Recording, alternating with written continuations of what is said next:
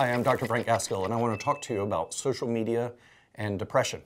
In our country, depression and suicide are through the roof. Some estimates are that suicide is up 35%. I attribute this increase in part, not solely, to social media. Teens, parents, kids are using social media primarily to share their happy moments, the parties that they go to, the fun times that they're having. There's also a portion of kids who are looking at those images and thinking, well, I'm not having as much fun as these people, I'm missing out. They have what's called FOMO, fear of missing out, and it can make them feel sad, lonely, or maybe add pressure to show the world that they're actually having a lot more fun than they really are. It's a facade, it's not real.